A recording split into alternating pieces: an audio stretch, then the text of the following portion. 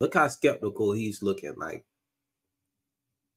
his whole face is saying, I don't believe nothing that she's trying to say. And he's trying to look for every slip up that she may make. You can see it all in his face. But why are you asking this lady about her personal medical history? Today, I don't take none. Okay. At nighttime, I take Ambien, okay, and I take Percocet. Okay. So how long ago since you took the Percocets? Be honest with me. I'm trying to think. I took it about 8:30 last night. 8:30 last night? Yeah. Okay. I'm not worried about anything y'all can do. I mean, y'all need to do or anything like that. Well, this is the issue I'm having is when I come up and talk to you, people are really, really constricted.